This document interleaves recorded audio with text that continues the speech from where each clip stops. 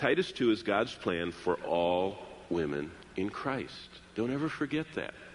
It's not some beautiful Hebrew poem about this woman that is excelling everyone and everything. It's a practical working guide for how Christ Church is to permeate society, starting in the marriage and the home, and reaching out to influence the culture. Titus 2 is not meant to be an inspirational picture of some yesteryear woman of virtue from 2,000 years ago. God's Word presents the Titus 2 woman as God's plan, God's desire, God's marching orders for all women in Christ of any age and of any era in Christ's church. And if there's one passage every young lady should memorize, it's right here. Now, if you got to choose between Bob Nichols' card and Titus 2, do them both, but keep the Titus 2 when the new one cycles through the next month. Every young woman should have these words etched on her heart. If there's one paragraph in the Bible every bride-to-be should have down as a part of her preparation to be married, you know, in that big thick notebook of all the different designs and all the different invitations and how the decoration and what the cake's going to look like and the dress and the ceremony and everything, in that big notebook of all the preparations that brides-to-be have, this paragraph should be down as her desire. If there are a handful of verses every tired mother and busy wife needs as the ones they hold on to when they have just enough strength to make it through the end of the day, then look no further. You've found it. It's this passage. Welcome to the complete woman of God, the complete woman as defined and described by God.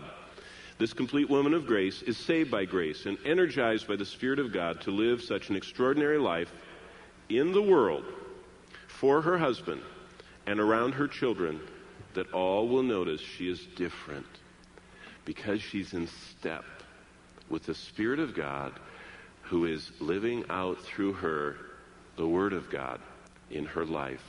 That's what this is intended by God to be. Ministry in Christ Church was never easy from the start. In fact, look back at chapter 1 of Titus. You're in chapter 2. Look at chapter 1 and verse 12. Because Titus was a missionary church planter to Crete. And look at the description of the people of the congregation, the cultural background of these people. Do you remember when we started this back on Mother's Day, I told you this? This was a hard group to serve.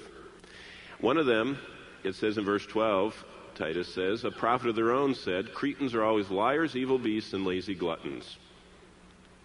Now, he would not have gotten the Norman Vincent Peale Positive Speaking Award, would he? I mean, he really spoke the truth, and that's how lives are changed. But look what he says. He's quoting this pagan prophet, and he said, this testimony is true. Wow. Paul quotes a pagan and says this horrible indictment of the culture is true. Therefore, he tells Titus, rebuke them sharply. The people of this island, the people in your church planting parameters in the area that you are working on Crete, rebuke them sharply that they may be sound in faith. Wow. I love that verse. You know why? Just think of a miracle that was going on in Crete to find a group of believers that were saved out of such a godless society. Can you imagine a society that's permeated by those three character qualities? They came from centuries of culture dominated by, look back at verse 12, total. Cretans they were total untrustworthiness. They were liars. So total untrustworthiness and total out of control living. They were evil beasts. They were just living like animals. Sounds like our culture today, doesn't it? They were undisciplined in pursuing their own personal lust-filled appetites. They were lazy gluttons. From these two verses, when the gospel of Jesus Christ entered the Roman world, entered Crete, entered the New Testament world, it entered a group of people that were warped by sin, that were darkened, mixed up, and scarred. And that inspires me. Do you know why? Because if the gospel of Jesus Christ could so transform one of these totally characterized by untrustworthiness and lust and self-indulgent people into a culture of people that were grace-energized servants of Christ's church, then Jesus can work with anyone. Did you catch that? If he can work with the Cretans, he can work with anyone. That's the message of the gospel. That's the message that we see in Christ's ministry. Jesus Christ was able to transform those who were totally captivated by the demons, totally captivated by their lust, totally captivated by their hatred.